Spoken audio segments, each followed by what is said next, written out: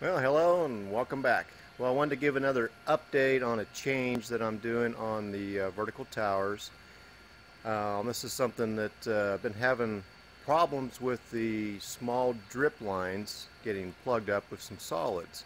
And I've been just opening up the line and clearing it out, and that's fine, but let me turn around and I'll show you what I'm talking about.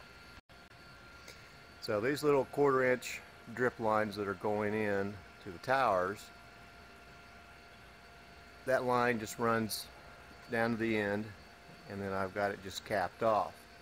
And what I'm finding is I think the solids are going to start building up along that line, and especially down towards this last one down through here.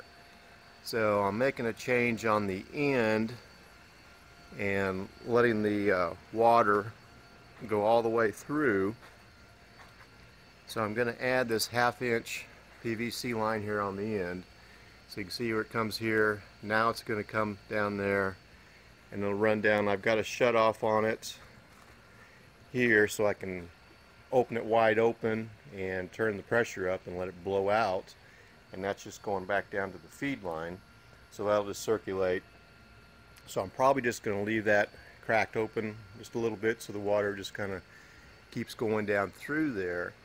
And I think that'll help the solids move all the way through that pipe and not get stuck up in there, because those little barb fittings on that 1/4 inch line, you know, those poke up in the hole and there's just pretty small holes through there.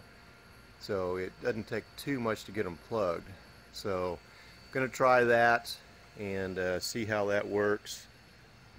But just wanted to give you another update on that for anybody that's interested in building something like this. And so far they're doing really good. The caps I put on top there for the water, that's been working just perfect. Got the pH adjusted some more. They're starting to green up, and I'll show you that later again. But anyhow, if you have any questions or comments, let me know and subscribe, and I appreciate it. Bye.